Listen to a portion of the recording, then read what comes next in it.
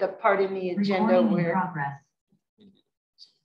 yeah, where we're doing the flag salute. Diane, do you want to stand?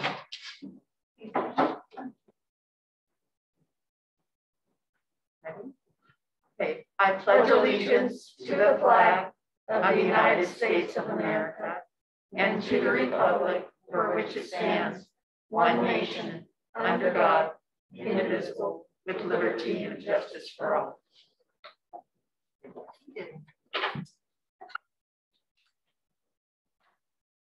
Okay, so Superintendent Aldridge, will you report out of our closed session? I will. We had one item on closed session, and the board voted. Jeannie motioned and Alex seconded, and by a vote of 4-0 with one absence, to approve a leave of absence for a classified employee. Good, thank you. Now, at this time, we have discussed changing the order of the agenda to go ahead and do public comments now, as opposed to waiting for however long it takes for us to go through all our meetings and all our reports and all our everything else. And so a person, thank you, wishing to be heard by the board shall first be recognized and then shall proceed to comment as briefly as the subject permits. In general, individual speakers will be allowed 3 minutes to address the board on each agenda or non-agenda item, and the board will limit the total time for public input on each item to about 20 minutes. Now, if something happens and we need more, then certainly, but that's that. The other issue is if two people have exactly the same thing to say and one goes first, the other is able to say, I agree with everything so-and-so said. And then if you had something extra to add, you get your 3 minutes to do that, okay? Okay, so we'll start with anyone wanting to make comments on things that are or are not on the agenda, which I trust is why we have company. There's some printed out right there on the shelf on the counter. Oh, thank you. Go ahead. Just sort of say who you are, please. Yeah, I'm James Ryder. I'm a son of Brookside kindergarten. I just wanted to clarify, you had said that it doesn't have to be on the agenda to talk about it. It doesn't. Yeah, I mean, the reason I'm here is really the masking of our children. So are you doing it on outdoors? No, okay. I mean, I think you talk about it, then I can't talk about it. No, oh no, you can. You just add to it. Go first. Yeah.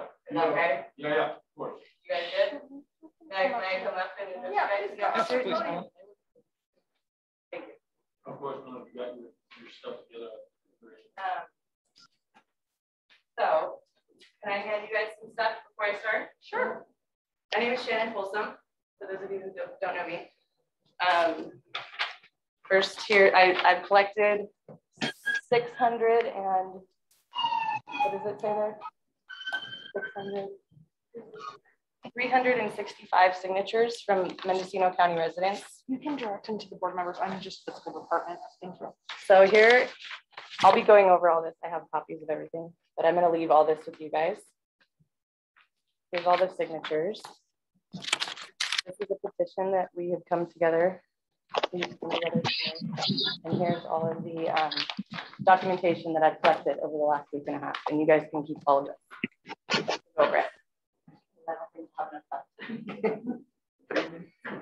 Okay, my name is Shannon Folsom. I've lived in Willits about 18 years. I've worked at Willits Unified School District for about 3.5 years. I have 2 students enrolled at Gloucester. Myself, to talk about our concerns about the outdoor masking requirements at our district. I'll read the petition first to the Willits Unified Superintendent Joel Aldridge and to the Willits Teachers Association. We, the undersigned American citizens of Mendocino County, are opposed to our students being forced to wear masks outdoors. We're officially requesting the outdoor requirement to be removed from the Memorandum of Understanding and the Willits Unified School District and Willits Teachers Association, and the Willits Unified COVID Safety Plan in regards to bringing outdoor face coverings. As of August 31st, 2021, the MOU between Willits Unified and the Teachers Association, number 3 states, face coverings are required to be worn properly at all times by all individuals on school campus, indoors and outdoors. As of August 23rd, 2021, the Willits Unified School District COVID Safety Plan is approved. Section 2, number 1 states face coverings are required for all persons, staff, students, parents, and community members who are at the school site, indoors and outdoors, regardless of vaccination status. According to Mendocino County Public Health's face covering order, which was updated October 4th, 2021, there is no mask mandate that requires anyone to wear a mask outside. Furthermore, July 9th, 2021, the CDC updated their guidance for the COVID-19 prevention in K through 12 schools to confirm that in general, people do not need to wear masks outside.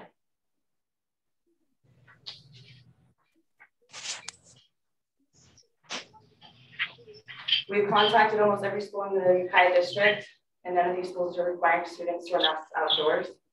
Lake and Sonoma County schools districts websites also do not require masks outdoors on their COVID safety plan.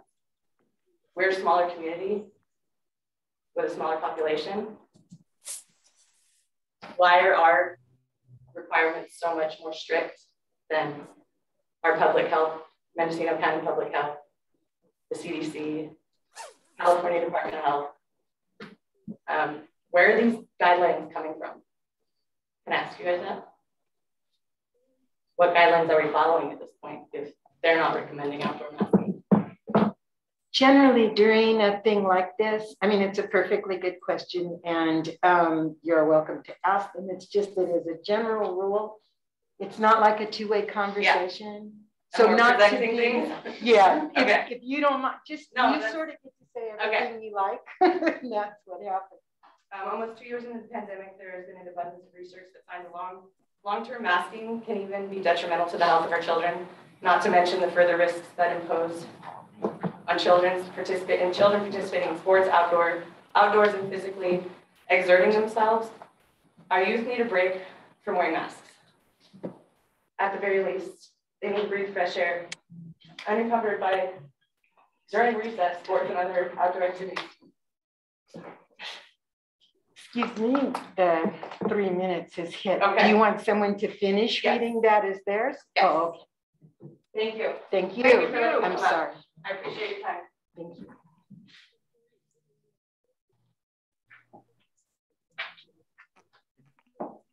I can do the time. Do you want me to finish reading that, or? Yeah.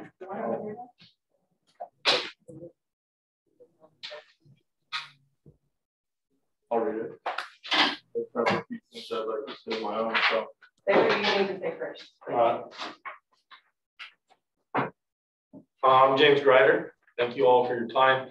I apologize for not having more speaking points and being more prepared because I just found out that this was even happening yesterday. So, I mean, hold on, let me read. They basically, am I allowed to show them? Sure. Okay. So in front of you have several documents. There's WHO, CDC, so it says in order.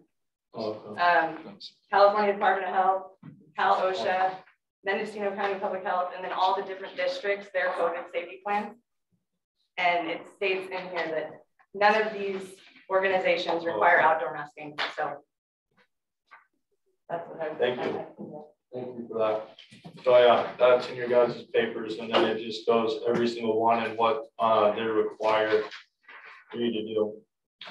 So anyway, I just wanted to say, I just wanted to voice my concern about the masking because I'm not concerned about outside. I'm concerned about masks in general. It makes me sick to my stomach to see all these poor, my son's 5, man, he's 5, and he sits in the classroom, you know, Indian style, looking at his teacher, and he doesn't know you can't see her facial expressions. It's just a huge thing for these kids.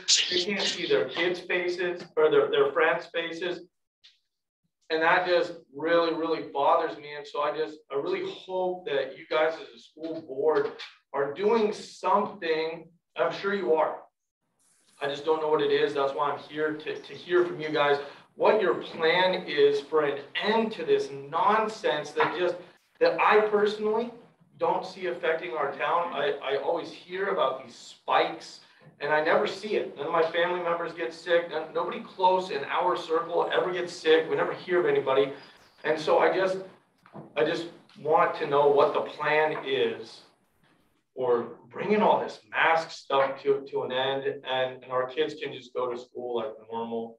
And I just hope that it's something that means a lot to you guys, and that we can move past this mask stuff, because I think that it's doing more hurt than good. And my children will not be attending in class until we get this figured out. And I would really like my kids to go to school. I don't want to homeschool them, but I am now, because the mask thing has just gotten out of control. And I think that we focus far too much on our kids wearing masks and it dipping below their nose. And then the teacher has to tell them. That's all the time that she could be teaching them things about life. And she's sitting there telling them to bring their mask up. So those are my concerns. And thank you guys for your time. Thank you, Jay. Anyone else? Yes, I'd like to say something. No, actually, we're going to sort of do the audience first, and then the virtual audience second. Okay. But you'll be called. All you have to do is just remember to say something when they are finished, okay? Please. Go ahead. Hello, my name is Cheryl McFadden, and I have 5 kids still in school, 2 in your school and 2 at charter school, Willits Elementary Charter School. And these last 2 years have been very challenging for you guys and as parents. And for 2 years, I have sat quiet. I have sat quiet. I have participated in the mask. I have participated in testing. I have done as a good parent, citizen. Okay, I am seriously afraid. I'm going outside. It's in the other room. Let me just open that door. Sorry, on occasion that happens. More at Brookside than everywhere else we thought. Oh, well, you know. Colby, can you please mute until it's your turn to speak? Thank you. Sorry. Thank you. Okay, maybe we can restart your time on this. Sorry. Yeah. So I have done as I thought I was doing as good. As a good citizen, a parent, I have done and listened and been a good citizen. I caught COVID. I thought I caught COVID. Come to find out, didn't catch COVID. It was a false positive. Thought my kids had COVID, false positive. I have sat back, and today I've had enough. I have stood up. I fought for you guys recently as Angus Matheson threw you guys under the bus with his balls thrown out there. You guys know what I'm talking about. But today I've had enough. I've had enough with COVID. I've had enough with our community fighting. I've had enough with it. Our kids have had enough, okay? These masks that our kids wear all day, my daughter's face is covered in acne. It's not just acne, it's staph infection. These things are filthy. Unless you're changing these throughout the day and not touching them, if not, I just touched them, I touched this. In Germany, they had these tested, 82 bacteria colony and four mold colonies. This was a simple Google search that I did just before I came here. And I've done a lot of research, because I wanted to know what this was. You know, I didn't look at this blindly, right? This has been 2 years of research. These masks give us a false sense of security. I see kids walking around with them down here. My son comes home with snot down his nose, okay? The teachers have no idea what's behind these masks, okay? I had his teacher tell him, if he doesn't test, he's gonna get COVID. I declined testing, they tested him anyways. That's not how it works, right? So we're asking you today, start fighting for our kids, stand up for our kids, okay? We trust you guys to take our kids. There's a lot of us that are gonna pull our kids out. We're gonna pull them out. And I'm not gonna put them on homeschool within your district. I'm gonna homeschool them without the district. Let them, we're not asking you to unmask them while they're in the classroom. We've compromised. We're saying when they're outside, you know, when you go to talk to somebody, we're going like this. What? You know, you can't understand the person next to you. So it gives a false sense of security. You're walking right next to them. You're getting closer. You know, I know it's a battle. So work with us. Let the kids have fresh air. Simple Google search. This is, and if you use DuckDuckGo, you won't be censored. Look at this. If you want to know what it is, I can share it with you.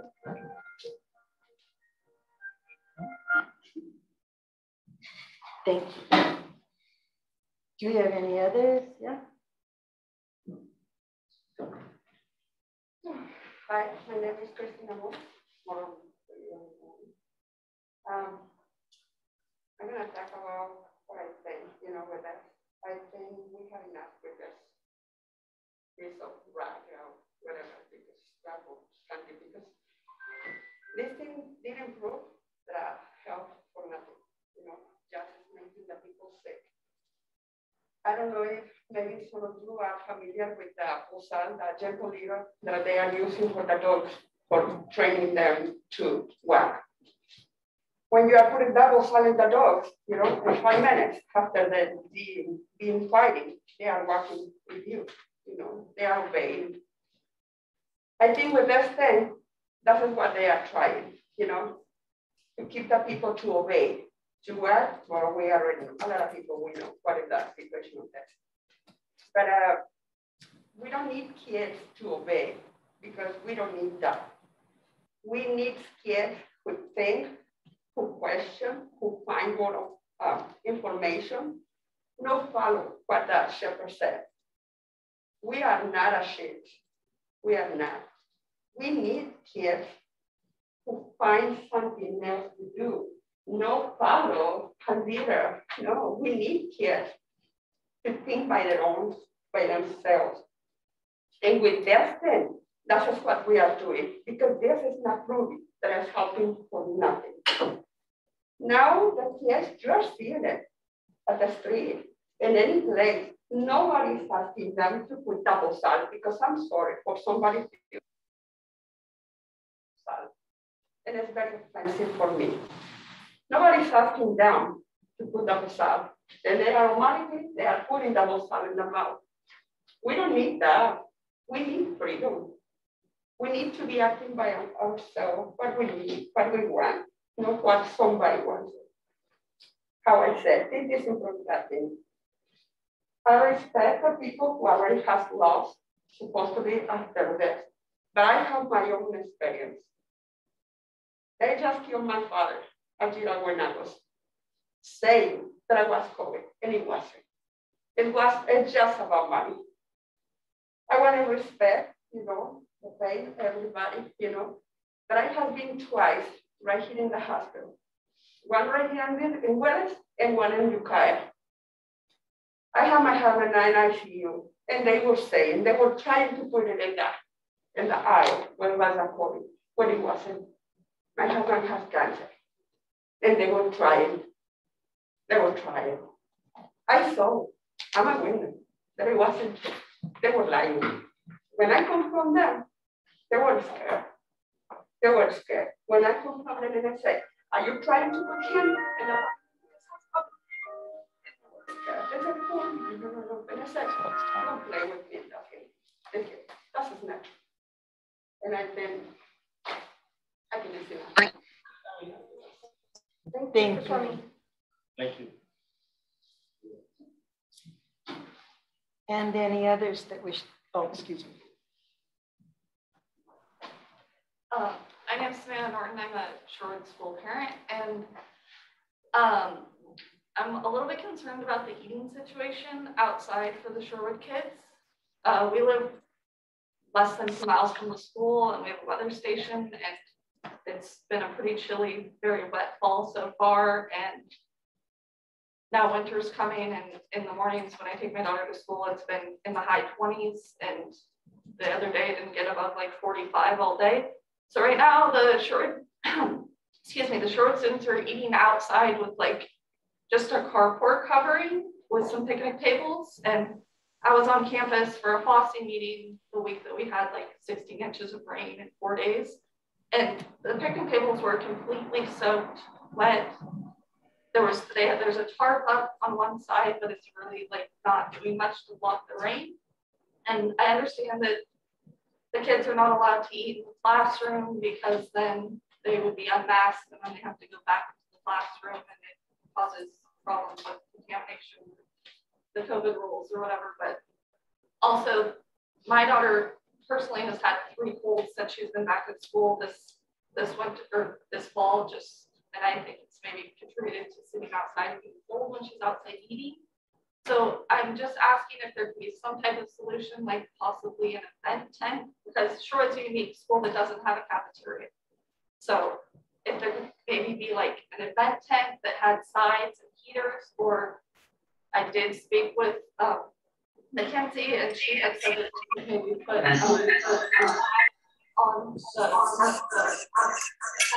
actual metal sides that was the case. Doug, can you please mute yourself, Doug? That's really all I have to say, but I'm a little bit concerned. My daughter will be in 1st grade, and even if she's cold, she probably wouldn't tell them. But I know that the kids are cold, getting wet when they're outside. I just think it needs to be done. Thank you. Thank you very much. I just want to say one quick thing. She's my fiance. My name's Ray Elmore. I just want to elaborate a little bit because she missed a couple of key points. I don't ask my daughter too many things about the guidelines because I'm not a big fan of masks. So I'm vaccinated. We follow guidelines, but I disagree with a lot of it. But I asked my daughter the other day, I said, what did you do for school, for lunch? I ask her every day, how was your lunch? And she said, it was good. I said, was your bench wet? And she said, yeah, I had to take off my raincoat to sit on my bench. So she was outside in 45-degree weather with her coat off, sitting on the picnic bench, which was soaking wet. She's 6 years old. Last year, COVID again, the first day of school, first day of school was 35 degrees. Okay, my daughter's first day of school, kindergarten, I put her in a Burton snowsuit to go to school because they made her school outside, okay, Westerburn, in a easy up tent, not an event, an easy up tent with 3 sides because they were worried about that, with a pocket heater. Okay, she's 5 years old at the time, in a snowsuit for Tahoe all day. Keep that stuff in mind, okay? Thank you. Thank you very much. Am I allowed to talk about another topic? Or just like this? Sort of at this minute, we're going to do COVID mask things first, but then after that, yeah, you can talk again about a different topic. He's talking about doing it in the school. The outside lunching. Okay, is it mask related kind of? Oh, well, in a few minutes then, yeah. And anyone else that's here physically? Okay, then we sort of need to open it to the virtual types. So if you're virtual and you'd like to speak on the issue of masking or not, then now is a good time to raise your hand. Do whatever. I would like to speak. Oh, okay, and you're Colby? Yeah, my name's Colby Friend. Okay. Go ahead. I've had 2 daughters go through the Willits Unified School District from 3rd grade. They graduated in 2016, top 10 in their class, both of them. They're doing great. I have 3 more. One's age 11, one's age 10, one's age 8, one in Gloucester, one in Brookside, and one in Bechtel Grove. And so I'm very concerned about their schooling. I want to say I agree with all these parents that are very concerned about this mask mandate and this over-the-top mask mandate from Willits Unified, which not even Ukiah Unified is operating under in terms of masking outdoors. I think that what's happening is it's discouraging kids from participating in extracurricular activities like sports and theater. My daughter says to me, she's at Bechtel, and she says, Dad, I wear this mask like 7.5 hours a day. I don't want to wear it for theater. She had a theater, she was offered a part in theater, and this is afterwards, you know, it's actually with the Willits Community Theater, but they wanted her to wear a mask inside. And she's like, you know, I just wear it too much during the day. I don't think this is healthy. Now my boys don't get to play basketball. They've made the league all weird, and they have to wear masks. It's not healthy for kids not to do theater, not to do sports. And the other thing is you're not allowing assistants in the classroom. And so these teachers, the ratio from teacher to parent to students is way off. Is maybe one teacher for 24 kids rather than you have 2 adults in there for 24 kids, which is 1 to 12. So is that healthier for the kids? It's not.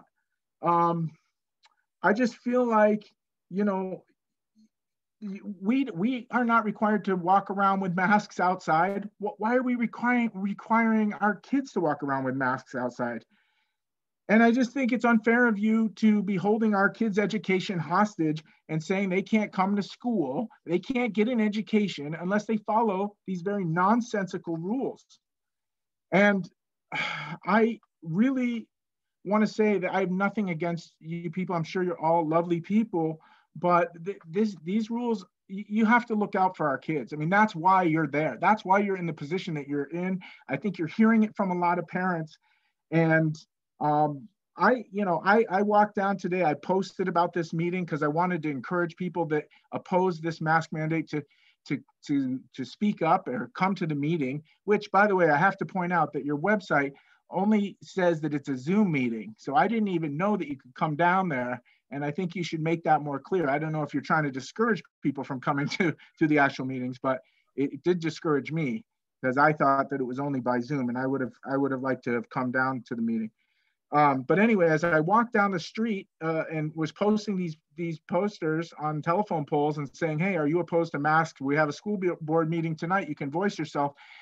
Every car I passed was giving me thumbs up, smiles from all the parents. And everybody is on board with like setting our kids free from this nonsense.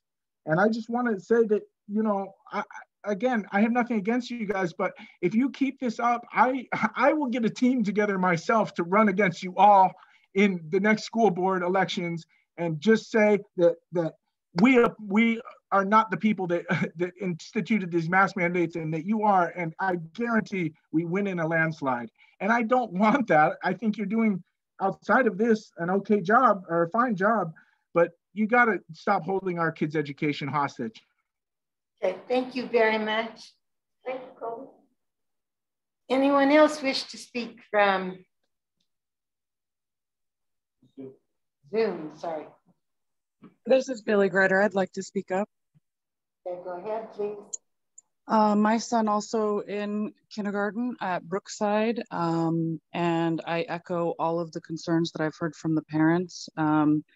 I believe that we have forgotten that the purpose for our children coming to that place, that establishment, is for learning. It's their education. It's them learning how to socialize and live and be in this world. And when we go to school and when I pick up my son, it's frustrating that, yes, when I ask him how his day is, most of what I hear about is the frustration and concern over his mask not fitting properly. And I just don't believe that the teachers and everyone in that building thinks that they are that in danger. I think we've just forgotten what we're doing. We go to school to learn. And I have picked up my child. Yes, the rash all over the bottom of his face. It's disgusting. It's filthy. And he's come home complaining of his teacher tied his mask too tight behind his ear because it kept slipping behind his nose. And when it does that, the teachers and the students yell nose check to whoever's mask has slipped down.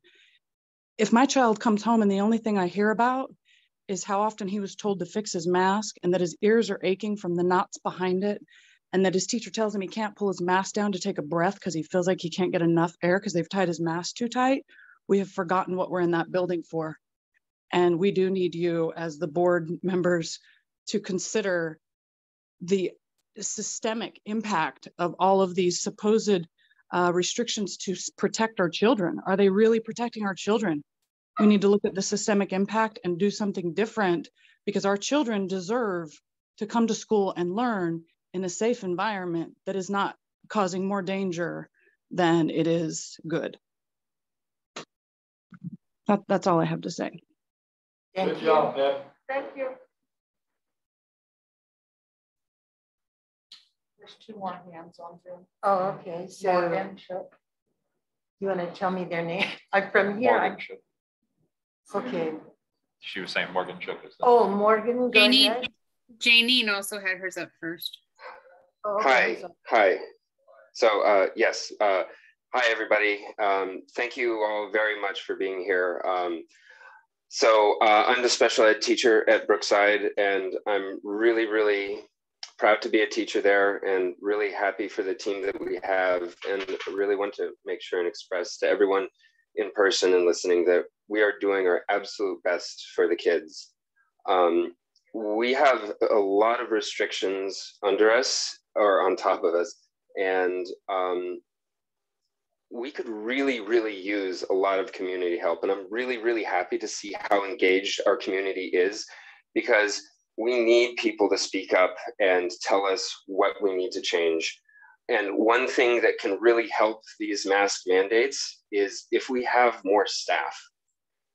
We are so incredibly understaffed that we can't have enough aides to be with the kids outdoors. We might be able to, cover, the kids running around if we had some help. The cafeteria, we only have 1 custodian in the morning trying to help keep the surfaces clean and making sure it's properly ventilated and making sure that we are, following the guidelines that are in place by the state. And we want the best for our kids. And all I really want to say is, if the community is really getting fired up, come and be a part of the team and change it from the inside. We don't have to take it away. We have to fix it from within. So thank you all very much. God bless. Thank you. Janae has her hand up. Okay, go ahead, please. What are you saying? Is it Janine's turn? Yes. Yes, okay. Hi, thank you for having this meeting. And my name is Janine Johnson. I am a mother of 3, and they go to Brookside, Blosser, and Bethel, these schools. And I want to definitely, there's been a lot of really potent things that have been said today that I agree with. Jen, thank you for coming with all that information. And the teacher who just spoke, thank you for bringing that up. That's a major concern. And I know that as a parent who has been in classrooms and has volunteered in classrooms, I don't understand how the teachers are doing it right now. And it doesn't actually sound like they're doing it very well. And from what my children say, it doesn't sound like it's happening very well. Teachers need assistance. They need parent assistance. Right now, when I go to drop my son off at Brookside, I'm not even allowed to cross the line to go onto the school property. When I talked to the superintendent of Mendocino County, Michelle Hutchins, she was saying that I could maybe sign up to be a substitute teacher to be able to get into the classrooms. So we have to go to that extreme when we know that our teachers need help, and these mandates are affecting our children in ways that are making it so that there is one teacher per a whole group of students. And at the same time, I've heard of parents saying that there's a teacher that's using a whistle as if they were in a gymnasium to get control of their classroom because there's not parent help and assistance. The school needs our help. We are here to help, and these mandates are not helping in the way for what the institution is supposed to be there for the education and learning of our kids. I also want to reiterate that there is no policy across the board in any sort of fashion that says that masking outdoors is necessary. So that policy that has been put in place is not necessary for our children at all, and is an extremity that is definitely beyond what is needed as far as safety and concern. I would also like to see that masks indoors would also be eliminated, unless you have the personal choice that you would like to wear a mask. I am from Northern California, over in the Butte County, Glenn County area, and that is what they're doing. They're a similar population, and if you would like to wear a mask, you have every right to wear a mask. But if you would like to not have to wear a mask, then you don't have to wear them. Why are we putting these policies on these children that it's not necessary, and it's definitely over the top, and we're losing sight of what is the most important thing for this institution, and that is the learning and education of our children. Again, when I talked to Michelle Hutchins, the superintendent of the county, when I asked her, okay, so what happens when someone gets pulled out of the classroom for a supposed proximity to someone who reported that they had COVID? She says that there has been 0 cases in all of Mendocino County of cross-contamination from student to student as far as COVID cases. Why are we taking the most strictest stance possible when we don't have any evidence that is proving that that's necessary? Really, what I would love to say is thank you for holding this forum.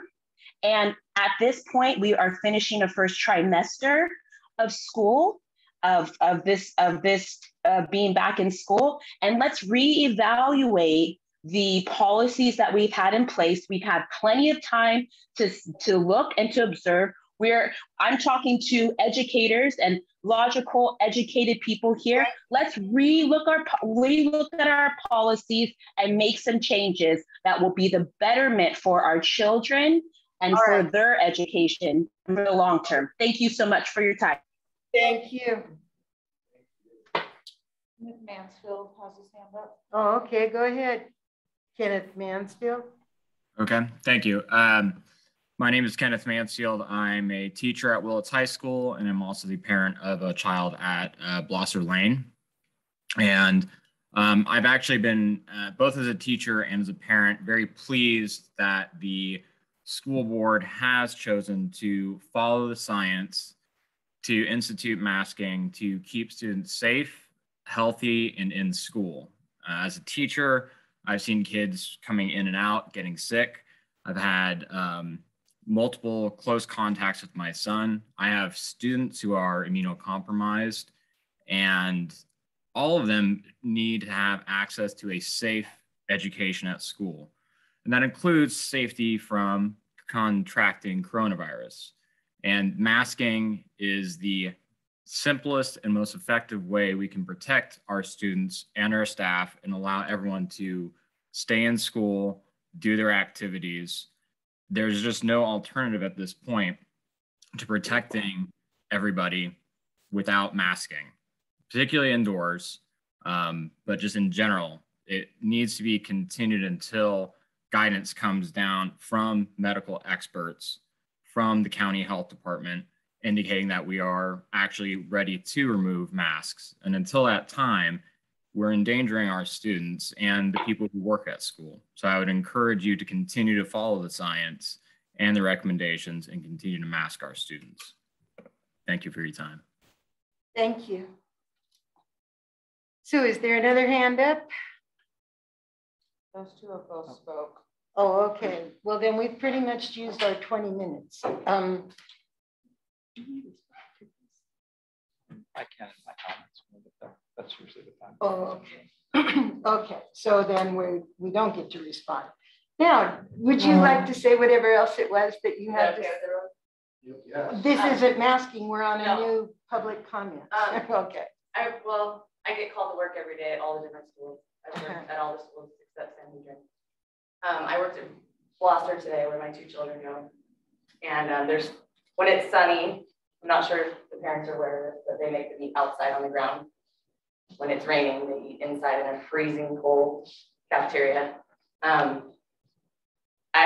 actually witnessed today when I was leaving, right when you walk into Blosser, you go through the gate, and there's the corner where Miss Curry's room is. My daughter was sitting on a carpet, eating her lunch on the ground. And earlier on that day, I was laminating some stuff for the teacher I was working for. And I saw this cart, it was in my way actually, that's why I thought of it. And it was just stacked of carpets, these square carpets. And I was like, oh, okay. So then fast forward to lunchtime, I see all the kids sitting on these carpets outside on the ground. So we're really trying to keep things clean, right? But here you are passing out all these carpets that kids eat on every day that aren't cleaned and on the ground. My daughter's eating where people walk from the bathroom to the classroom, and she's sitting on the ground eating her food. I just don't see how that's safe at all for our kids. So just wanted to put that out there if you guys weren't aware. My daughter eats outside every day, I know. rain or shine, My no kids matter are what the really, temperature I is. know. But they With no inside walls before. and no heat. She's 6 years old. I know. But that's all I wanted to say. Thank you for your time. very much. All right, so now we are closing public comments unless someone else has something else they feel like saying at this time. If anybody on here or here wants any of the information I provided, you can email me at Shannon Folsom at Willits Unified. Is that the science? Yes, everything I presented tonight, if anybody would like copies, email me at Shannon Folsom at Willits Unified. And I'll send it to you. I don't mean to interrupt, but I did put my hand up. I'm so sorry. Just about 30 seconds, some input, if I may. Go ahead, I'm sorry. Okay, my name is Margot Singleton. I'm a teacher at Blosser Lane. It's been a very interesting discussion, and obviously people are deeply concerned and deeply worried. So I'm hearing a few things. I do believe that the science follows that ventilation, obviously, and outdoors, this is the closest thing to ventilation. Sorry for that little sarcasm, but obviously outdoors is working.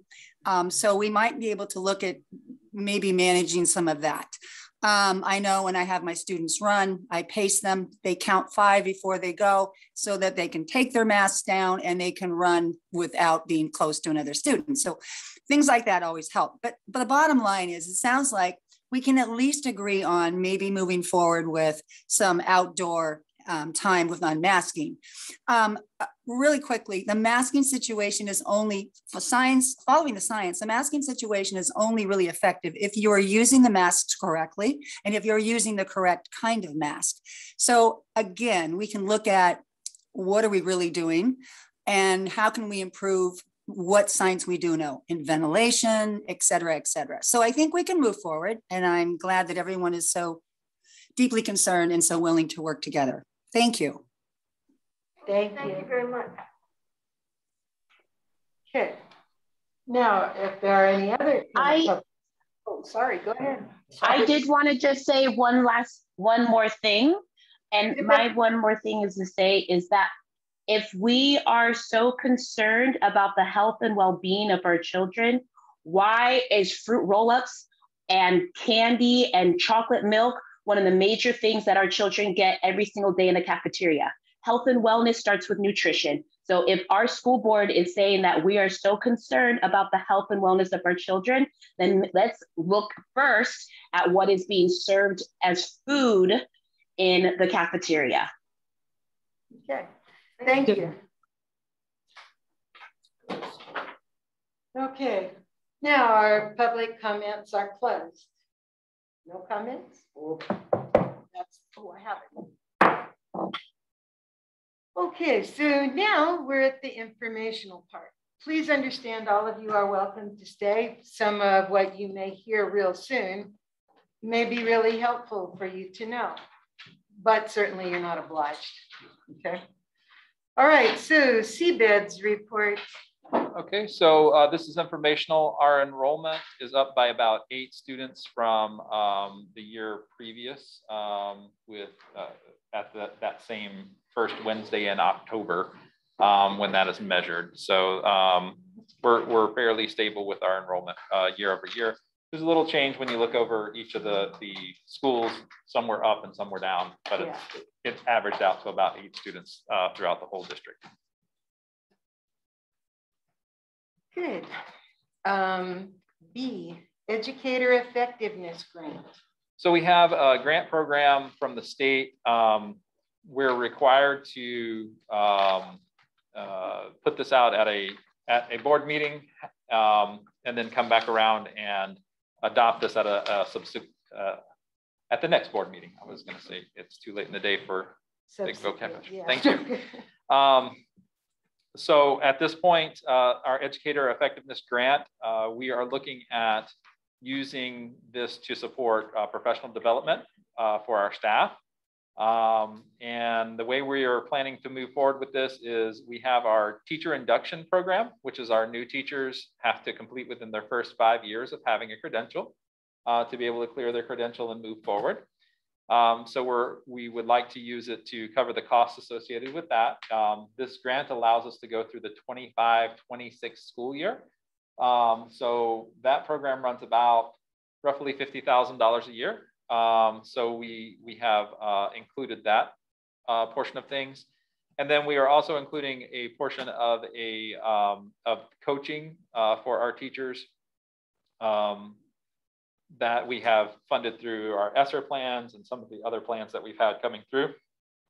We know that as we're coming out of this, it's going to be very important for our teachers to have that level of support in analyzing data and helping students and just having somebody to bounce some ideas off of and being able to move forward. And that pretty much it takes up the entire encumbrance that we have there. It is, oh, I didn't print that one out. It's about $430,000, I believe. Oh, excuse me, 447. And those 2 items pretty much take care of both of those. But again, it allows us to continue that. The nice part with this is the money that we were spending, say, for the induction program was coming out of general fund. Now we have a grant to pay it. That allows us to have that open for working with additional staff or with salary increases or other things that we have some flexibility on. So this curriculum and instructional coach, that's already filled, right? Currently, yes, but we have a retiree in that role. So there's only so much they can work in the school year. So we're going to start advertising to have that position. But we're currently using ESSER funds for paying for that position? Yeah, yes. ESSER will carry it for 3 years, and then this will pick it up for an additional 2 years. Thank you. Absolutely. And is this a grant that you applied for, or is it one that just came our way? No, it's just a block grant from the state. Okay. Yeah, it was a part of the funding that came through. Okay. Okay, so then we're on 8C, and it's review and discussion of California School Employees Association initial proposal for contract negotiations with the district. The negotiations will cover the 2022 through 23 school year. And I'm not sure if there's a CSEA rep who would like to speak to that, who's on the call. Yeah, I'm here, Joe. Oh, there we go. Okay. I don't have any questions. I'm just glad to be able to work with you and get this process going. Yeah, we're waiting for your list in kind too. And so yes, we can start chewing on that.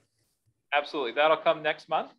As is pretty typical for us, and then we can get some of those dates set. So you and I should probably get together so that we can set those sooner rather than later.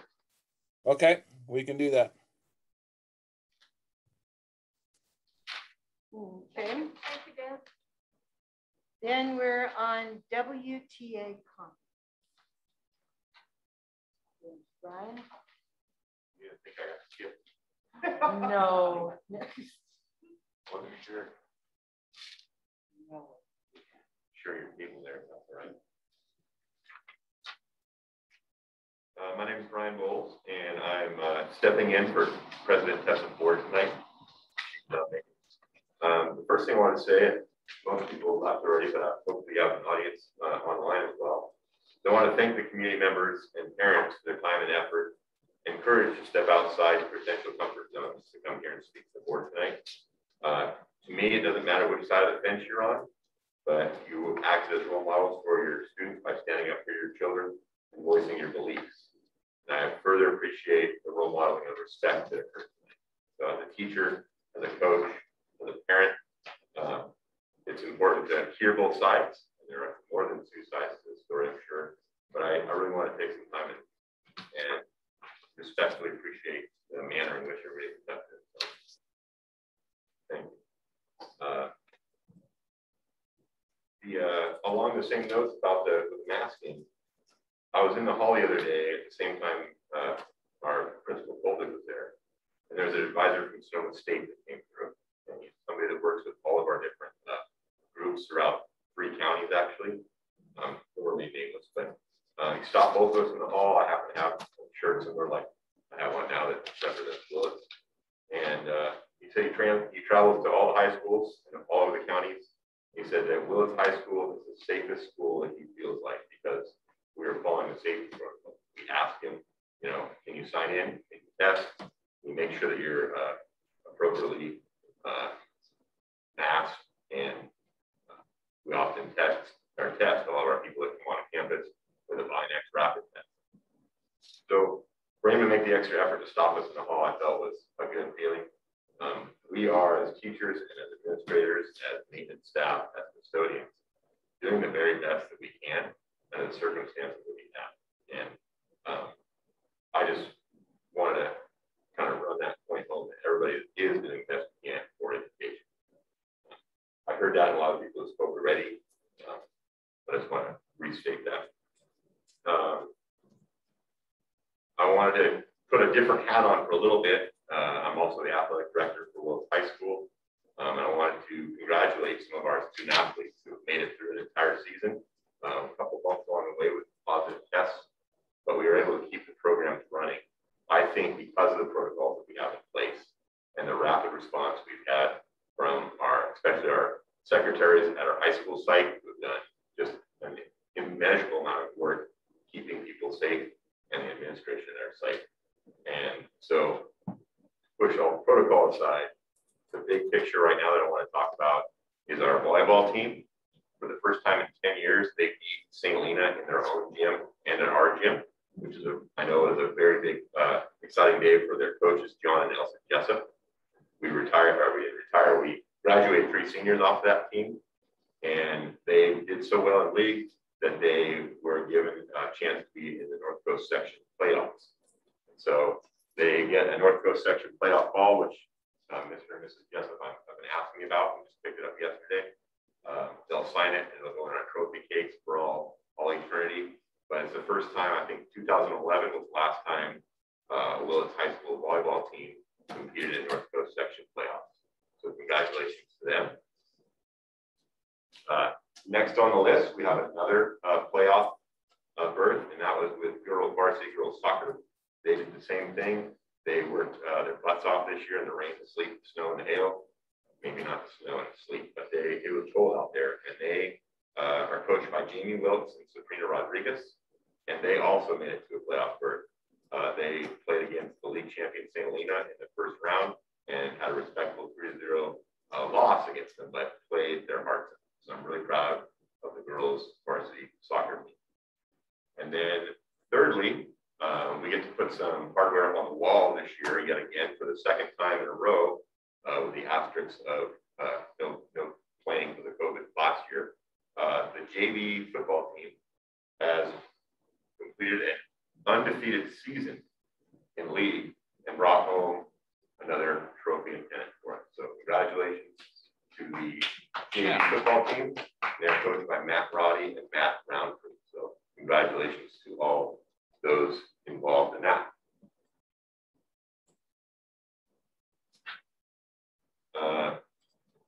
Think on a whole different note, as far as our education and being able to survive on campus, I wanted to thank specifically the maintenance department and Cash Carpets for their efforts in bringing many of our bathrooms back online at the high school.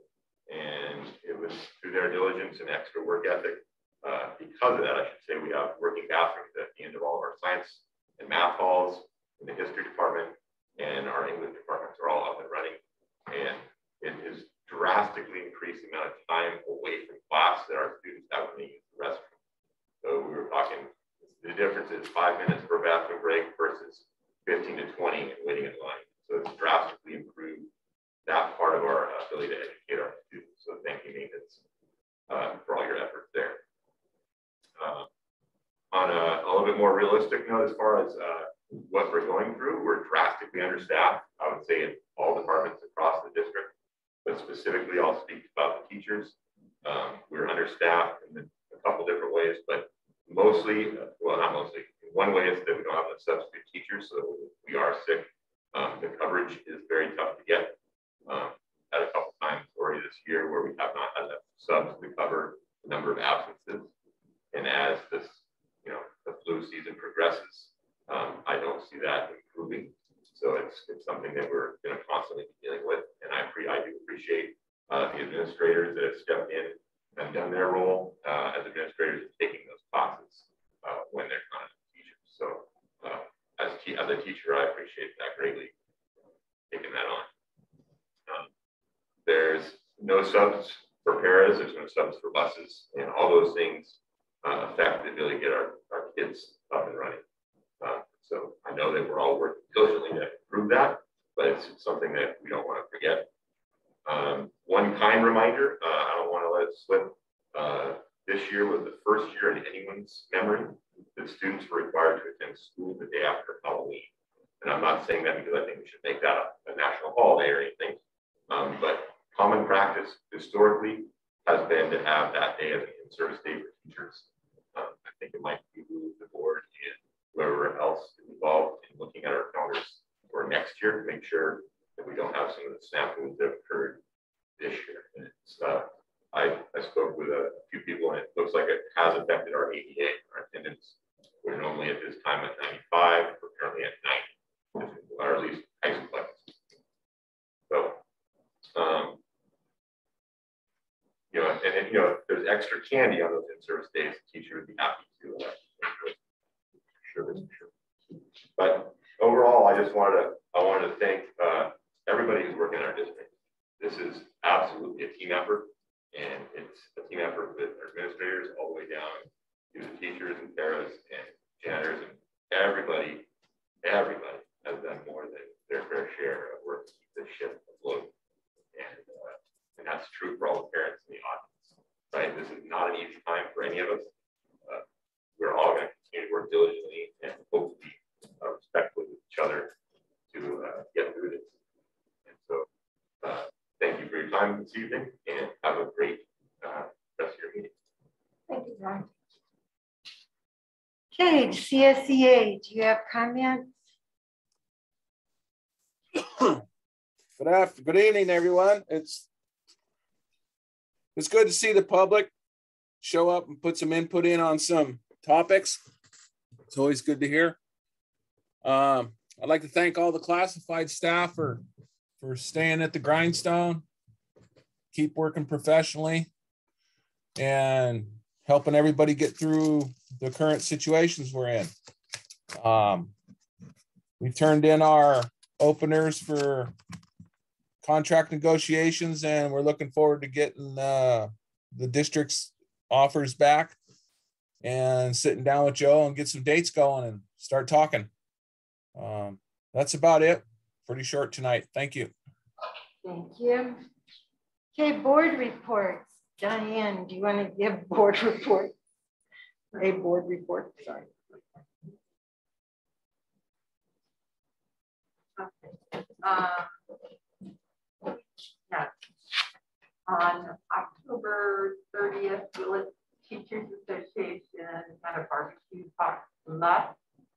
invited all the employees for Willits Unified School District and school board. They brought their families, and it was nice we all mingled with the high school as well as the kindergarten teachers as well. And it was really nice. The food was delicious with everybody. And yeah, we had attendance from 5 different schools or 5 schools. So thank you for organizing this WTAA. The event was nice to see all our district family. It was really nice. Thank you. Jeannie? Hi, everyone. I just wanted to say that I'm really appreciative for the efforts the parents took to attend to the meeting, either personally or on Zoom, and letting the school board know of their concerns. And I have grandkids in the school, so I try to be aware of what's going on with kids as far as my grandkids go, but it was really nice to hear from parents. And I personally am not into mandates. I have problems with mandates because I think they've been politicized, and I'm not saying it's politicized on one side and not the other. It's politicized on both sides, and there's no clear. I know I was just reading before I came that there's a current article by Mendo Fever, who's actually a teacher in Ukiah, but he talks about the dissension among the ranks. Each Emerald County goes its own way regarding indoor masking mandates. And he talks about Trinity County, Humboldt County, and Mendocino County have all gone, their public health officers have all gone in different directions as far as indoor masking goes. And so it's not something that's cut and dry. And it's not something that everybody sees in the same light. So I think it's something that the board really needs to discuss and talk about. So I appreciate the parents bringing it up. I also attended the wonderful event that WTA put on, in which they invited everybody, all the employees from the school district to attend. That was an outdoor barbecue. If it had been held a week early, it would have been raining, but it turned out to be a very nice day. So, so it was very enjoyable. And I also came and attended the Day of the Dead celebration at the high school, which was a cultural celebration, and the artwork was just absolutely amazing. There was food and music and pinatas, and it was really a lovely event. And everybody seemed really happy to be, all the kids seemed to be happy, as well as the adults, the teachers, and it was a very nice event. I'm glad I came. And you may think I'm silly, but I started to see a pattern in things that were popping up in my awareness. One through an interview on a radio of an author, and another one on a book review I saw twice in 2 different media sources. And then another one in regards to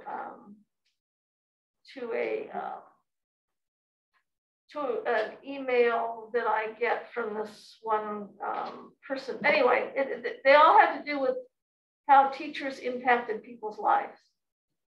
And so the first one is about Albert Camus. When Albert Camus was less than a year old, his father was killed on the battlefield of World War I. He and his older brother were raised by their illiterate, nearly deaf mother and a despotic grandmother with hardly any prospects for a bright future. In a testament to what happens when education lives up to its highest potential to ennoble the human spirit, a teacher named Louis Germain, I'm probably not pronouncing it right, it's French, saw in young Albert something special and undertook the task of conjuring cohesion and purpose out of the boy, the task of any great mentor. Under his teacher's wing, Camus came to transcend the dismal cards he had been dealt and began blossoming into his future genius. 3 decades later, Camus became the second youngest person to receive the Nobel Prize, awarded to him for a clear-sighted earnestness of his work, which illuminates the problems of the human conscience. The first thing he published after he received the Nobel Prize, was a letter to his teacher, which I won't bother reading, but you can find it online. And the second one, this was, I saw 2 reviews of this book. In his new memoir, Rescuing Socrates, How the Great Book Changed My Life and Why They Matter for a Whole New Generation, Roosevelt Montes, who was a senior lecturer at Columbia University, and I believe he's in charge of their core curriculum, their Great Books curriculum, tells about being a newly arrived 11-year-old Dominican, and these are his words, with a head full of lice and a belly full of tropical parasites, and that he seemed an unlikely candidate for the Ivy League. As a teenage boy on a busy street in Queens, New York, he found a volume of Plato and a stack of books thrown in the trash. Sometime after finding the volume, Mr. Montes was leafing through it in the hallway of his high school when he was spotted by a teacher named John Philippides. I'm probably not pronouncing that right. As Mr. Montes recalls, the teacher fire in Philippides' eyes lit up, and before long, Mr. Montes had a mentor who would encourage him to apply to Columbia University. He was admitted to Columbia to a state program for students with financial need and academic underpreparedness. And the last one was an interview I heard on the radio. It was a KZYX Fresh Air interview of Richard Antoine White. He just published his memoir, I'm Possible, a story of survival, a tuba, and a big dream. The author, who was Black, started his life living homeless with his alcoholic mother on the streets of Baltimore. His father was incarcerated. At about age 4, Richard was taken in by a family and starts going to school, but having difficulties adjusting to life with a family and the expectations of school. In the 4th grade, a music educator came to his class and displayed all the instruments, woodwinds, brass, everything. He started playing the trumpet. Music was the first time he felt a sense of belonging. He said, when you play in a band or you play in an orchestra, regardless of your ethnicity or your underrepresentation, we all get to choose from the same notes and we all have this common goal. So I felt this sense of belonging. Richard tells the story of one of his middle school teachers, Ed Goldstein, who was an instructor at an extracurricular program. Mr. White tells how he wasn't practicing enough and wouldn't follow through on his homework assignments. And Ed just came in one day, you know, eyes red, almost watery. He said, you know how much I make doing this? You know, I don't have to do this. You know, I do this because I want to give back and make a difference. You know, I pay this in parking, I pay this in gas. You know, I may turn down this gig here and there, so I'm not making money on this. And yet you refuse to practice and you come in here and waste my time. I felt like I had disappointed Ed so bad. I saw something in his eyes that I wanted to make sure that I would never let him down again. So that changed my whole attitude. Richard Antoine White graduated from the Baltimore School for the Arts, went on to the Peabody Conservatory and so on. He now has a doctorate in tuba, is a professor of tuba at the University of New Mexico, and is the principal tubist for the New Mexico Philharmonic and Santa Fe Symphony. So anyway, I just wanted to speak about all that teachers do, all that schools do, all the people that work at schools. Every one of us mentors kids, and that what a tremendous difference it can make in people's lives. And anyway, that's all I have to say. Thank you. Thank you. Okay, so there's no Alex. Alex is here. Oh, he is. Yes. Does he want to make a report? I don't know. Well, one more thing I want to say is that one of our board members is on via Zoom because he's not well and absent because of a family illness. So that's why there's only 3 of us here. And Alex, do you wish to make a report? Yeah, real briefly, Paula. Please. I apologize, I'm not able to be there. I am under quarantine thanks to the lovely COVID virus. Those of you that know me know that I don't typically complain too much about these sorts of things. I have to admit that I wouldn't wish this on my dog or your dog or anybody else's dog. It's not a pleasant experience. That said, I can certainly appreciate making every reasonable effort to follow the science, to keep both our children and our staff safe as we reasonably can, and our schools, and by extension, keeping our communities safe. Now, all that said, after listening to the public comments today, I believe that there is room for compromise with respect to outdoor masking. We still need to be diligent about making sure that we follow the science and utilize that to the best of our abilities to keep, more than anybody else, your children safe. So, but by that same token, we cannot, we are obligated by law to provide a safe working environment for all of the employees of the Willits Unified School District. Right now, the indoor mask mandate happens to be a mandate set down by the state. And we're certainly not going to be able to, to avoid that until the health department, the state health department, comes up with a better idea. I still think that the best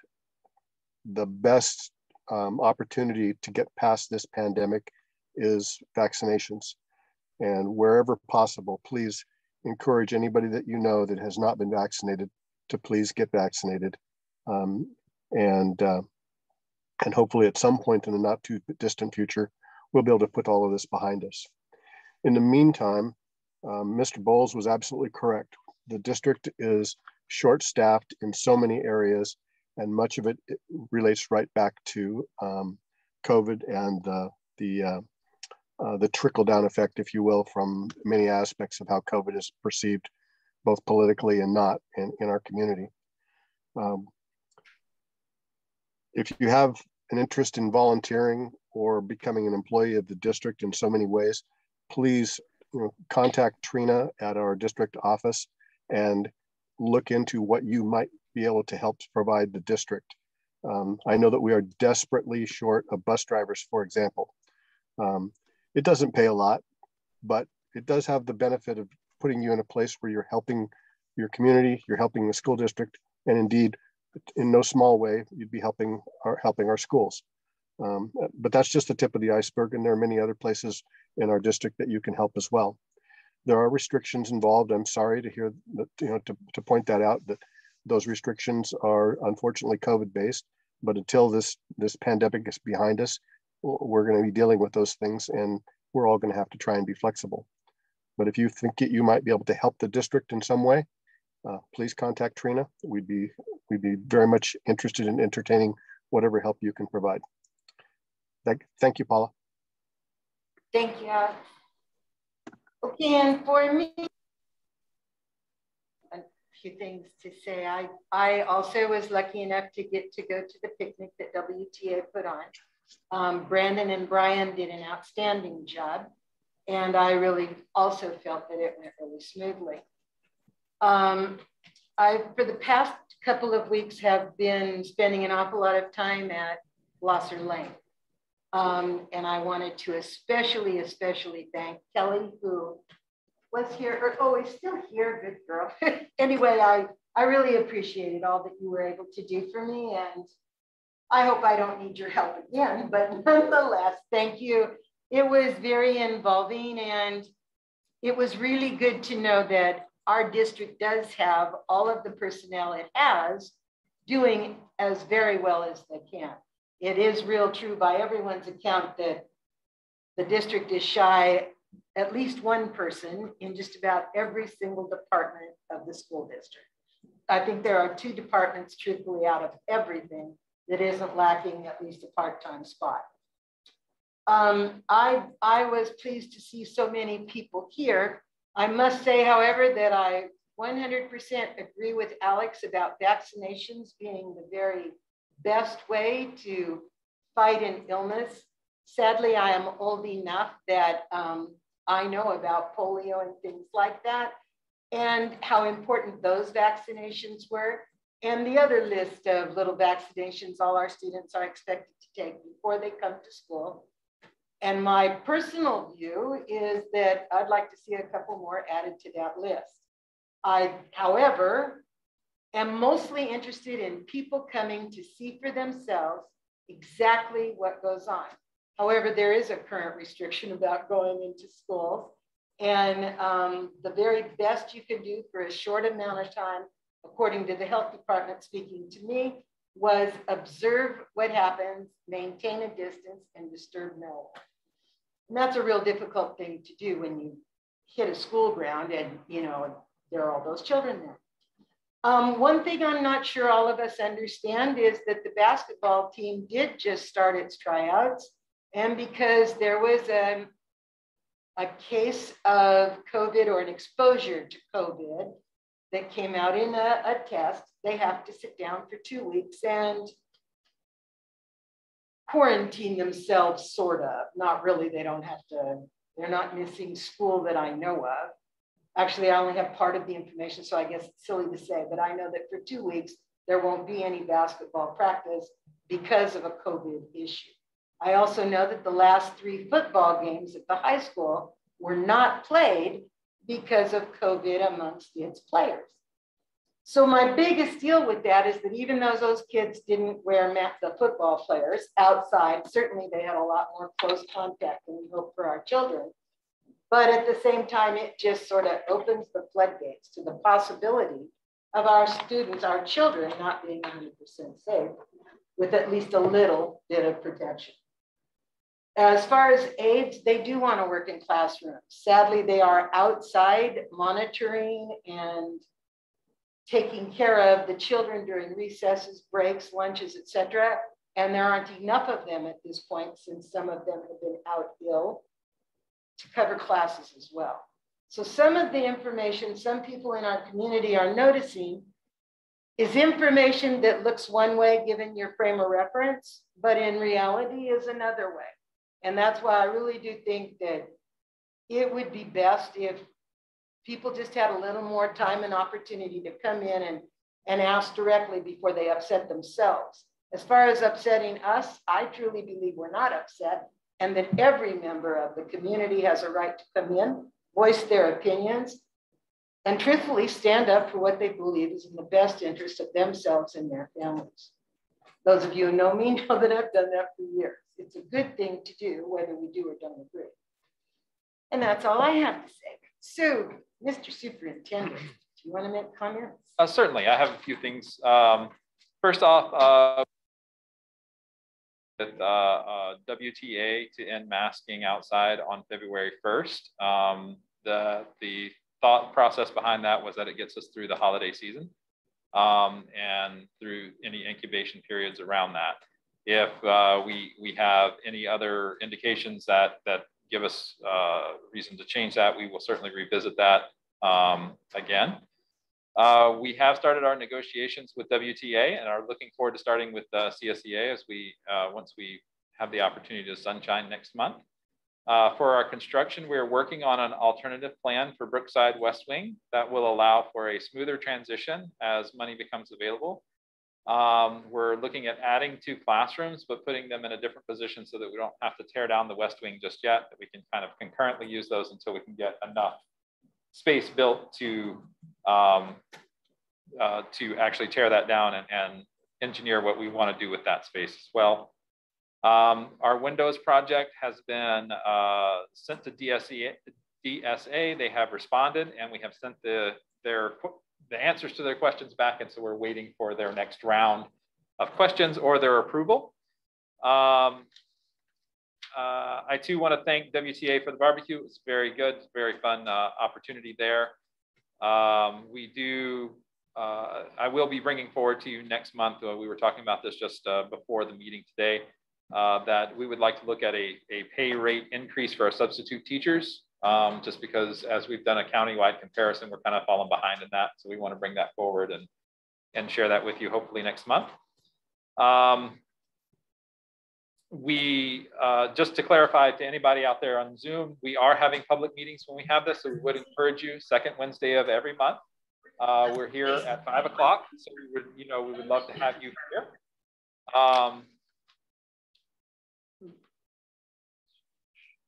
We will have MCOE. We'll be up working with our admins next week on Thursday to plan EL supports and professional development around our English learners for the rest of the year, and start setting out some really solid plans around that. We have made a contract with Better Lesson, and this group provides virtual coaching for teachers. And we still have about 8 slots available. So if there are any teachers out there listening who would like to participate, the time commitment on that is about half an hour to 45 minutes every other week, or as often as you want to reach out and contact this person. And finally, I had the opportunity to attend the Leadership Summit put on by the Association of California School Administrators last week. There were many good sessions. Had a nice one that was sitting with some lawyers on some legal responses to just some of the issues going on in schools right now. Some employee relations, co-teaching, and making academic progress. The nice part is it was an affirmation of some of the efforts that we have in place, and was also some good ideas for things that we should be addressing in the future. So thank you very much for the opportunity for that, and hopefully we can continue to do some learning events like that. Is the MCOE thing through Zoom or whatever, or is it in person? No, they're going to come to our admin meeting. So that's where we're starting, and then we'll roll that out from there. So. Okay, thanks. Yeah. I'll love however much you can share. Yes, I'll share details afterwards. So. Before we go on, did you have a comment you needed to make? Sure. I just wanted to hear everything that you guys had to say. Oh, well, we're not finished, and you're welcome to stay. Oh. I just thought you. Oh, well, I did raise my hand to one thing you said. Oh, what? I guess I forgot what that was specifically. Sorry. It's driving me crazy. Everybody keeps getting on here talking about masks, like we're doing the protocol and everything's going good. And that's not how it is, man. There are people going to massive sporting events, getting drunk and spitting all over each other. And that's totally okay. That's totally okay for the state of California for you to do that. But our kids have to wear masks. I don't get it. They have to have a mask to be taught stuff, but people don't have to have a mask to get drunk and party. I'll never understand it. And you say that there's nothing you can do. It's given to us by the state. There's nothing we can do. I would love to see us try. Can we please try to do something and tell the community what we can do to help you guys? We would like to be on the same team. And if we need to go to battle for you guys, we're ready to go to battle. And we don't want to just hear that, oh, it's just what the state's doing. We're Willits, we're not the state. And I hope that you guys would not just follow what the state says and see how it's affecting our community. And then we just treat our community how it should be treated. So thank you. Okay, thank you. And Paul, I'm sorry, one thing I did forget to address was just from the comments tonight about the structures at Sherwood. So on Friday, we do have an additional structure going up there, and we have ordered, and we're just waiting for some quality metal siding to come in so that we can put up something permanent around that does close that structure in and keep it a safer place, because there isn't a cafeteria there. And there never has. But then what's the point of being outside? If you close the whole thing in like it's a building, then let's be in there where the heater is. That's not fixing anything, putting walls on it. I understand, but at Sherwood, you have to understand they've always eaten outside. Like it's always been a practice that they've had at that school. So it's a little different at Sherwood versus some of our other schools. Certainly, yes. So we are working on that, and thanks to Mr. Bowles and his class is actually going to go up and assemble the structure as a part of the construction class. So. Good. That's and really good. Yeah, it's involving some of our kiddos too, so that's really good. Sorry, that's all I had. Good. No, that's really good.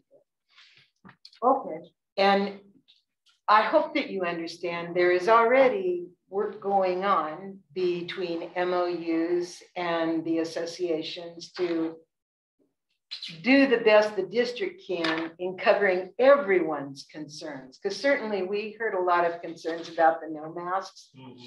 We only heard 2 about masking.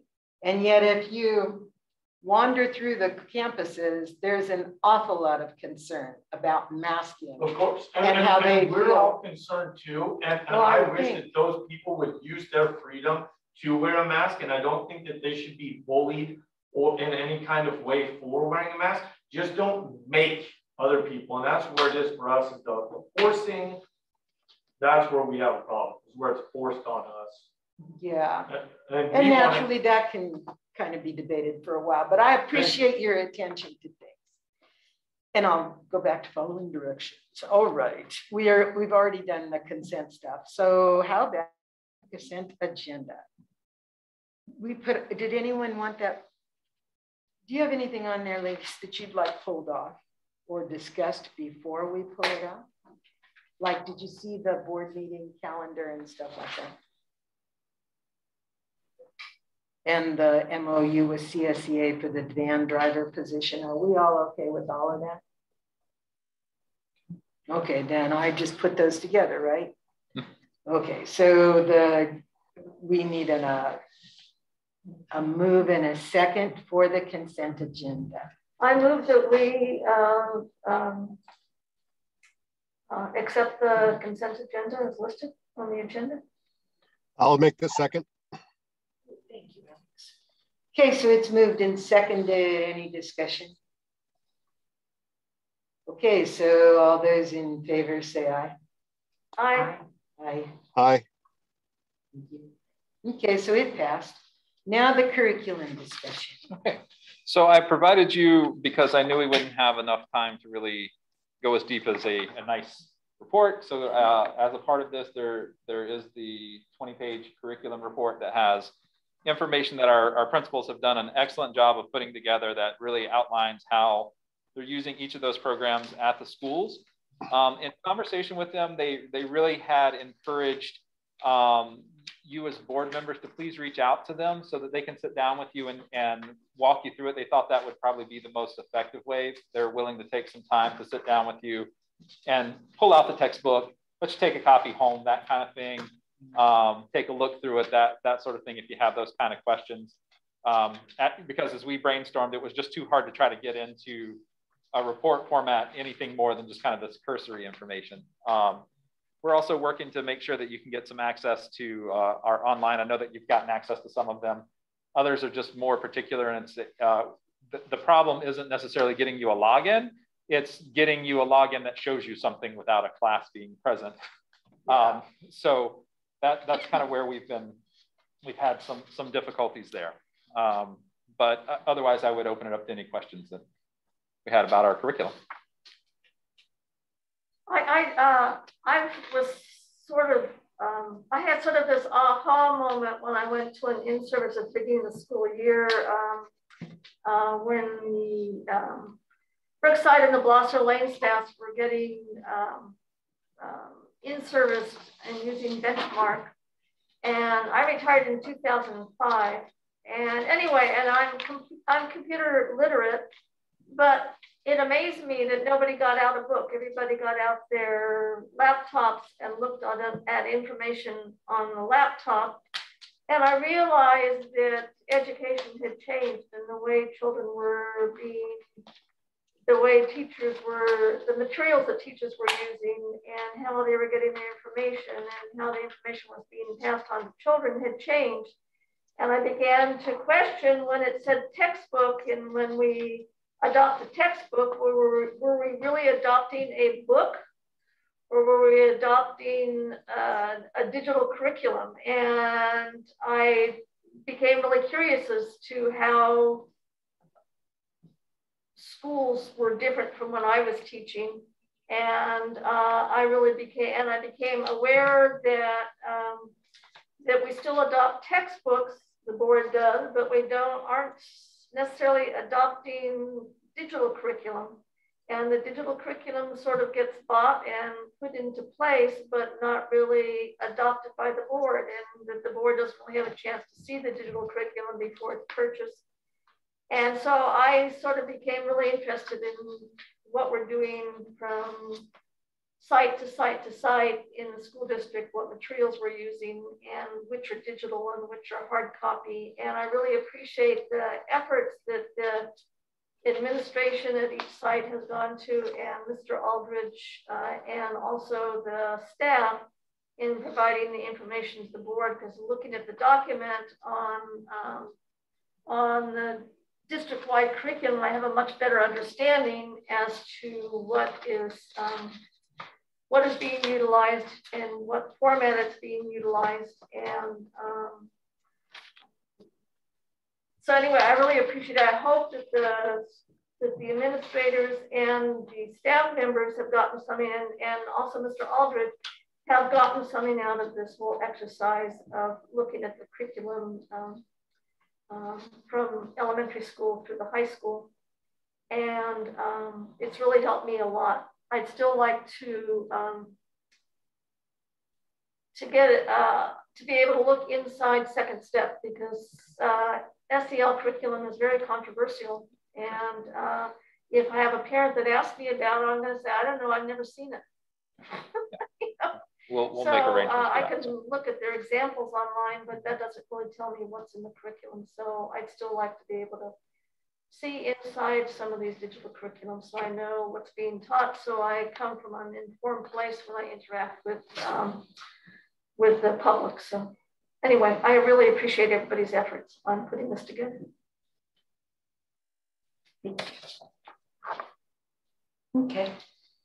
Then we're on item D, approval of AB 361 determination 30-day review. Okay, so this, if you'll remember, last month you approved a resolution, and that allows us to continue to have virtual meetings if we have, say, a surge in cases. That allows us for us to have, as we did tonight, some input from Zoom. Brown Act is kind of quiet on this because it wasn't really a technology that was very prominent whenever it came through. So this clarifies, and by approving this, we can continue to make sure that we can have folks providing public comment via Zoom as well. Okay. Are we going to go through the whole voting for it again? And it doesn't have to, we just have to approve it by a general vote now that the resolution is in place. Oh, so. Okay. So then is that what we need? Mm-hmm.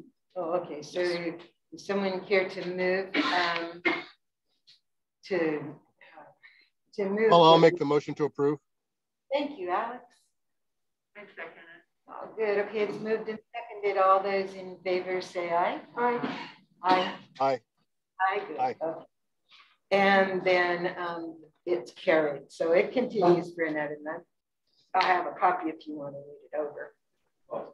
And if you don't have to. Anyway, so now E, approval of salary schedule, elementary therapist. Thank you. Unrepresented classified. And so I should have listened to Trina better whenever we were doing this, that the initial schedule that I came in on was actually low for what we did. So what we had done is actually increase the dates, or the amount of days of service. And so it is roughly similar to our current MFT. So we just are going to combine those two into the same salary schedule. The MFT only serves 100 days. And for the difference in service, the elementary therapist will serve 195. And so that makes up the difference for qualifications differences, in my opinion. So. Okay. So then we need a motion to approve that. So I move that we approve item E on the agenda, the elementary therapist unrepresented classes. Oh, okay. I'll second that. And a second, do we have? I'll second it. So we've moved in second. Good, thank you. And we'll take a vote. All in favor? Aye. Okay, good. And that's passed. So now we have the first reads that are now up. And I agree with what Alex used to always say. You have a good time reading them, and any questions, call the DO. It's okay. Now, does anyone have any items in particular they'd like on the next board agenda? We have to vote on the first reads, or? No, they're just first reads. There's no action required. I do want to say, I'm still struggling with doing it online on a digital, is that I interact with the whole board packet and I internalize it and I understand it a lot better because I write on it, I circle things, I underline things, I scribble notes. And even though this online gamut thing has a place where you can scribble a sticky note, it's not the same as circling things, underlining things, scribbling on them. It's not the same. So, but I'm working on it. And one thing I noticed, and I pointed this out to Superintendent Aldridge, is that there's something about CSBA's way of putting documents together for gamut, where it's causing problems with, I don't know if they're using AI, artificial intelligence, to transition these documents into gamut, but there's typos and typos and typos and typos, and some are misspelling, some things, it goes along and suddenly it just drops off. And so I did my best. I went through and highlighted some of the things so Joe could see what I was talking about. But I'm hoping that CSBA has a better way of doing this, because it's, I certainly don't want these documents to end up in our policy full of typos. Do they suddenly end like that on the policy on the website as well? Yes. Well, I don't know. I looked at it in print and I looked at it on here, and they're the same.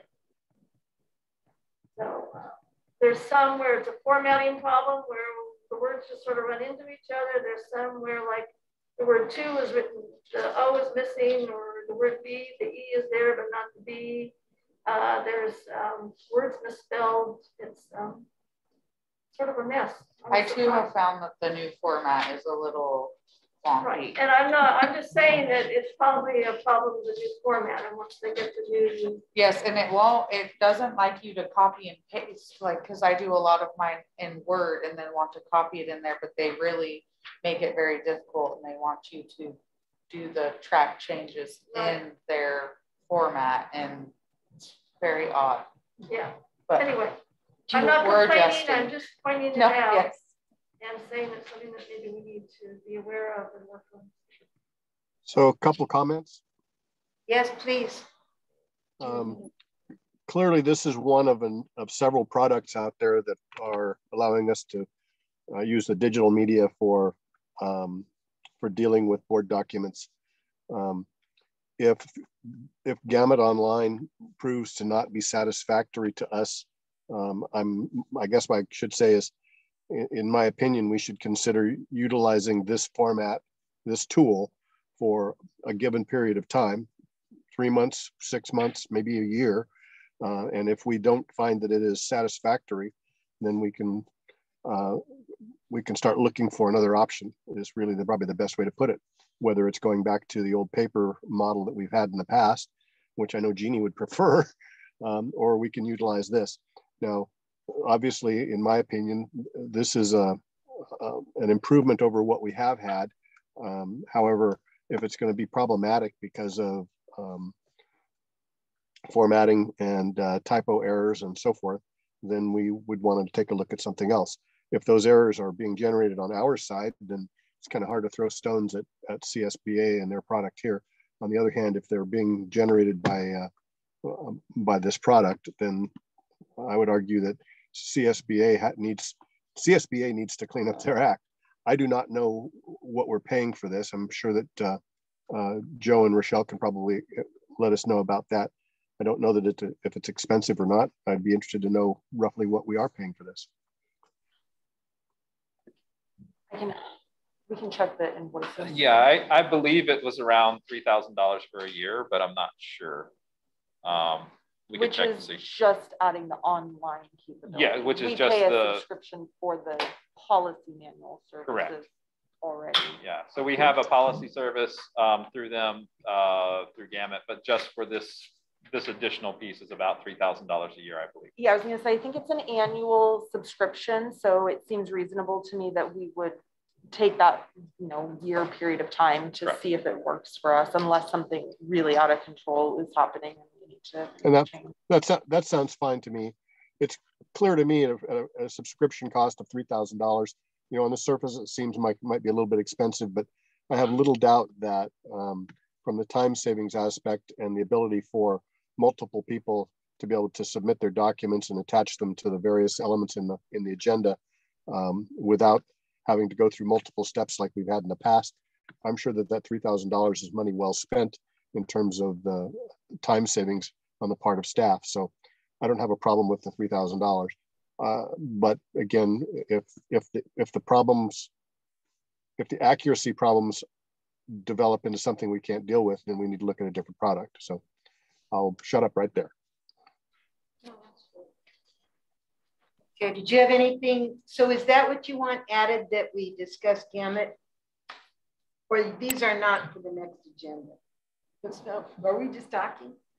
We can have a check-in on Gamut the next time around, because this is really the first month that we're trying. So we'll keep checking in with you, and we'll see if there's anything. We'll try to address some of the issues that you brought up this evening as well. Okay. So thank you for the feedback on that. And I just want to say, I know it's not all about me, so I can adjust, but. Well, I like it in paper. Yeah, I like getting paid. I'm truly challenged here, and so I like that. Anyway. Thank you. Okay, yeah, we're challenged. No, thank you for the feedback around the product. We can't get better with it if we don't know what the issues are. Yeah, okay. Okay, well, so then. At the risk of bullying anybody towards the end of the meeting, I'll make a motion to adjourn. Are you making a motion to adjourn? Oh, well, before we adjourn real quick, this is my first, I don't know how this all works.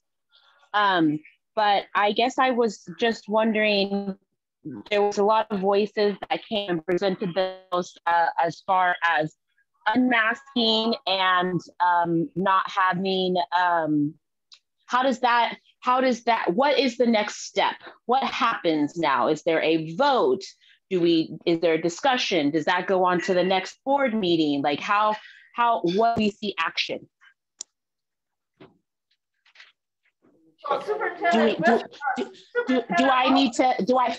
Do I need to propose this be something that's on the next board meeting? Like, how does this work? Superintendent Aldridge already said that we reached an agreement with the teachers union regarding unmasking outdoors February 1st. So it sounds like something that's already in process. Well, how is that a timely manner to make a decision? I mean, it was made, the decision to decide to mask the kids outdoors was made within a week.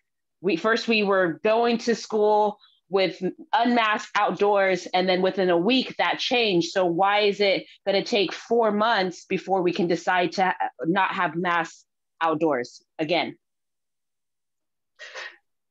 It's my understanding that because it was in the teacher's contract that had to be worked out, and that we were trying to get through the holiday season, since families travel during that time and gather together, and it would give the school district some time after, and families after the holiday season to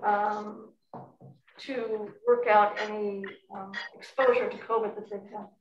But explain why that time is needed where there is no policy anywhere in the country that says masking outdoors is necessary. Why do we need that amount of time when that's not a policy that anyone is pushing and we were able to change it within a week, why can we not change it tonight?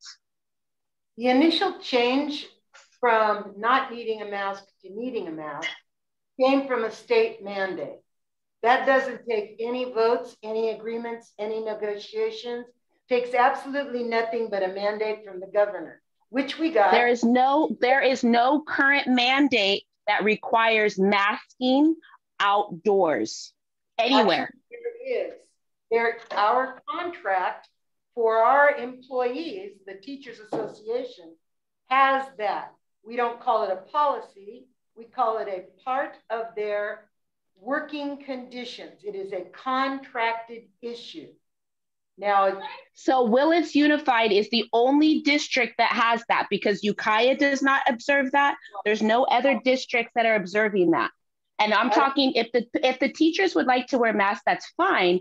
But for the children, there's no mandate that says children have to wear masks outdoors. There are mandates in other districts. You can go up to Potter Valley and they have that mandate. You can go into Covelo, they have that mandate. And these are districts that are smaller than ours.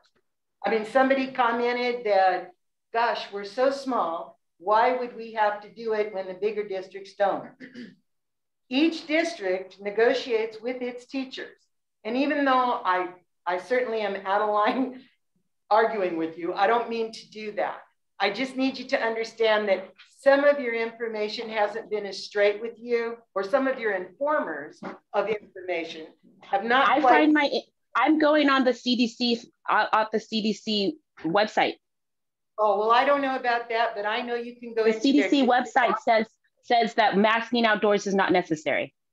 Well, they can say that. I mean, that has nothing to do with the teacher's contract or anyone else's contract, anywhere there is to have a contract. I mean, the CDC can say whatever it believes for the people to study. But it doesn't change what our working conditions. What I suggest is you come by the district office and talk to Superintendent Aldridge about it. Yeah. I called Superintendent Aldridge. I've spoken with you a few times. I've left messages many times. And so I am here at the school board meeting, but I'm happy to do that as well, because I do think that it is a policy that is outdated and doesn't actually make any sense for the policy for children to be masked outdoors at this rate, at this time. Also, my next question, so as far as things that get onto next meetings, what needs to happen to make sure that this is something that is continued to be discussed? Because if policies can change in a matter of moments, then policies can change. So if you were able to change a policy right before school started, I think that we could make it so that we could change a policy quickly before the next school board meeting or at the next school board meeting. So how do we get this that is going to be on the agenda? So that usually comes by request of our board members. So if our board would like to have that on the meeting, then that is at their purview. It's also as a matter of the agenda, it will be on our next agenda, as the MOU that I discussed previously will be there. So it will be a topic to be commented upon at that time as well. Okay, fantastic. And then Mr. Aldridge, also, when I first spoke with you, you said that there was going to be a committee about school nutrition. I never received an email about that. Is that something that is still happening? Did it happen? Did I just miss it? What's going on with the school nutrition, since nutrition is so related to the health and well-being of our children? And since it seems that the school board is very concerned about that, I'm wondering if that is something that is still going to be in progress. Yes, that is something that we're still working on. We haven't had our first meeting at all. I still have your name, and we'll definitely reach out to you as we form that committee. So I'm anticipating in January is when we're going to start that work. Mm-hmm. Okay, fantastic. Thank you so much. Mr. Aldridge, is the contract with WTA specific to COVID on the website? I do not believe that it is. It would end up being part of the. I think it would Ms. Johnson might get some value out of being able to have access to that contract. Okay. We'll add that in on the website as well. Very good. Thank you. Okay, thank you. How can do we want to move and didn't we already move? We got a motion. We don't have a second. There is a motion on the table. There is, I'm sorry. Okay, do we have a second? Oh, good. All those in favor say aye. Aye. Aye. Thank you, Alex. Thank you. You're welcome. Have a good night, everybody. Good night.